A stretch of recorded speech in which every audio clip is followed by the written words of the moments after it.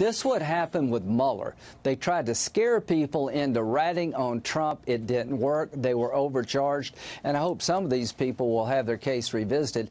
Senator Lindsey Graham there telling Sean Hannity last night Mueller tried using scare tactics on witnesses. All this is that DNC lawsuit against the Trump campaign has been dismissed. I want to bring in the former independent counsel, Fox News contributor Ken Starr. Sir, good morning to you and welcome back to our program here. Graham's saying the worst thing you can do is overcharge somebody, because once you do that, the rest of the case begins to fall apart. What do you think about what he was laying out with Sean there, sir? Yeah, well, he's a great senator. He's a great lawyer. I would just offer a friendly amendment. The worst thing you can choose to do is to charge an innocent person.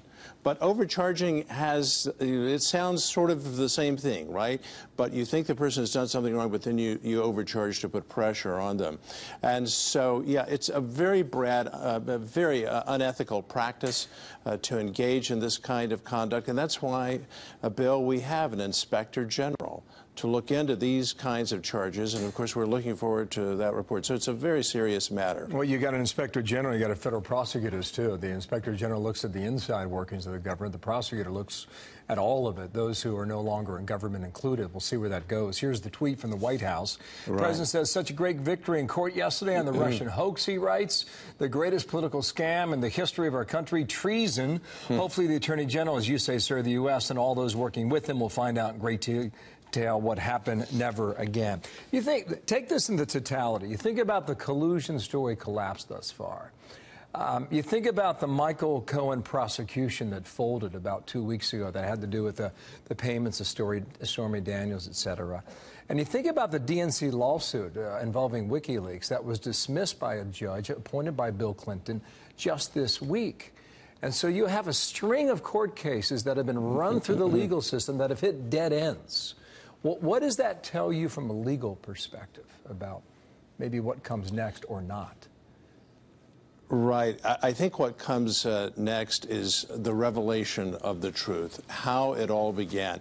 So much of this is going, Bill, to how did this get started? Let's go to Genesis chapter 1.